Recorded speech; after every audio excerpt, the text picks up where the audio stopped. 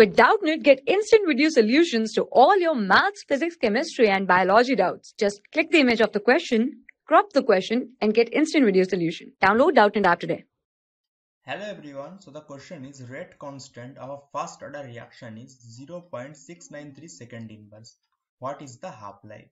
So as the question says, it is a first order reaction.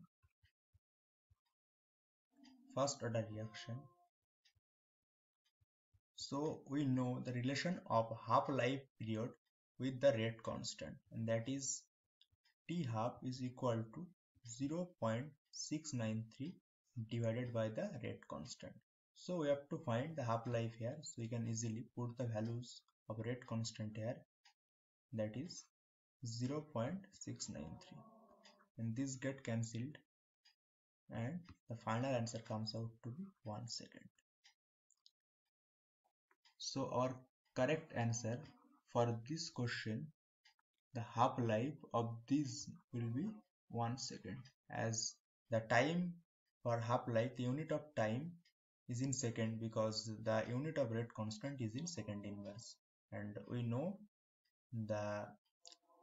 how we write the unit of rate constant for a first order reaction. It will be in time inverse, and here it is second inverse, so half-life period, the unit of time is in second.